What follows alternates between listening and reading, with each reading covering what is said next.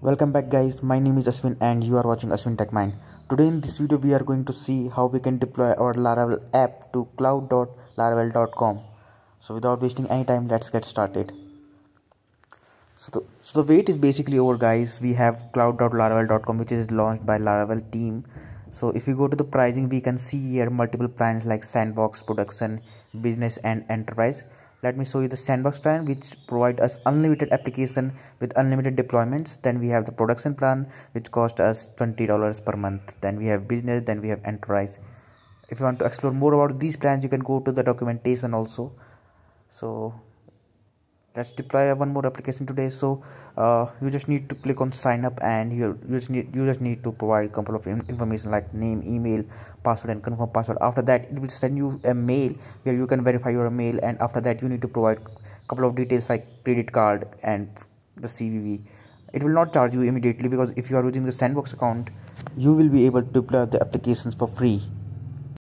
So after logging into the dashboard, you will be able to see the couple of screen like overview applications, and if you go to the documentation of this particular cloud.laravel.com, you will be able to see it provides the support for WebSockets, Pusher, Laravel, Reverb, and it also supports various databases like Postgres and MySQL.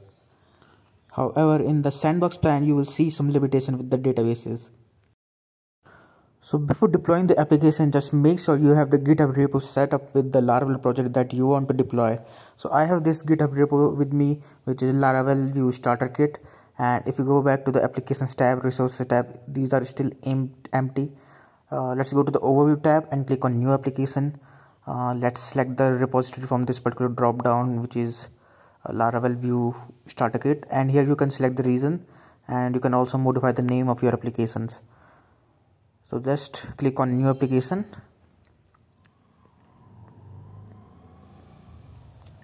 and your new application will be created. So just to make sure the deployment is not created, the application is created only here. So now you can see various sections here like edge, network, domains and app. And if you want to add some worker, you can just click on add worker cluster, and you can specify the name, size, etc. Let's say if you want to create a database, you just need to click on add database and click on create a database, and here you can select the version, and it is showing me that database compute start at $0 per month, so I think it's paid. Let's select the MySQL over in the drop down. So go to the drop down and select MySQL 8 and click on create database. So click on create database cluster, and let me wait for it. And now it is showing me that developer preview capacity reached. So I think it's not free anymore in the Sandbox. Let's go to the Postgres and click on create database, and let me check if we can create. Yeah, the database cluster is created, and if I click on this particular thing, hold on, just click on database. It is created, right? So click on it to see what we can do with this. Here we can manage the number of compute units that we want in our database. So more the number of the compute units, more powerful your database will be, and it will be more efficient depending on the number of compute units. So just right now I'm just detaching the database because I don't need it from my application. It will also provide you add a bucket option, so click on add bucket and create a bucket, and you can use this particular feature if you want to store images and other kind of things. Now just click on the application name, and you can see the default environment, which is master, and click on deploy. It will start the deployment now. Now in this screen you can see the logs for your build and the deployment. If you want to create one more environment like staging or master, just click on the new environment option over here, and you can select your specific branch. For me it's staging, and click on new environment, and it will create another environment for staging. Now let's go to the deployments to see the status of our current deployment.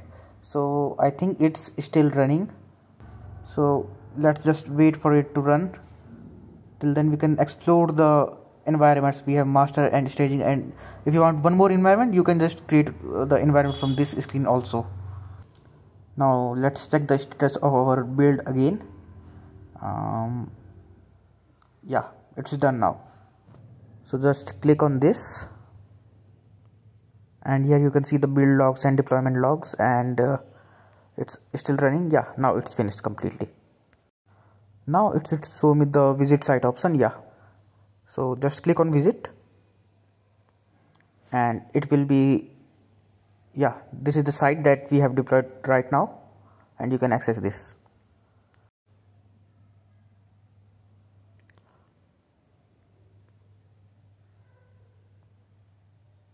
Just go to the commands tab, and if you want to run any custom command like php adds and migrate and other kind of commands, you can just type the command over here and you can click on run command.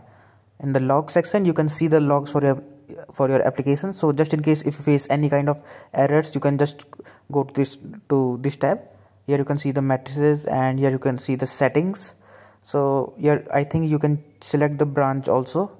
Yeah, here you can select the branch also, and let me scroll it up, and yeah, here I can define the environment variables. So if you are using any kind of third-party services, you can just paste the those credentials over here.